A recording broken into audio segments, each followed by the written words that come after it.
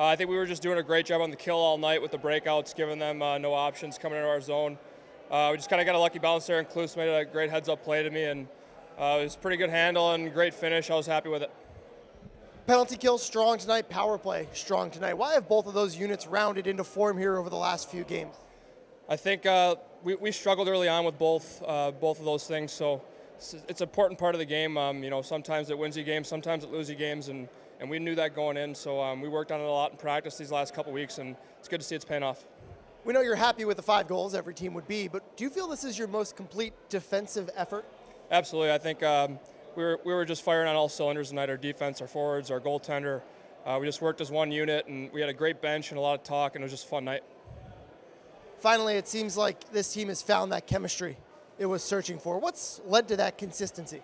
Honestly, I think it was just we got a lot of new bodies here, new faces, just trying to get used to each other, get used to the coaching staff, the systems, and I think we're just trying to start figuring it out now, and I'm glad to see we're winning.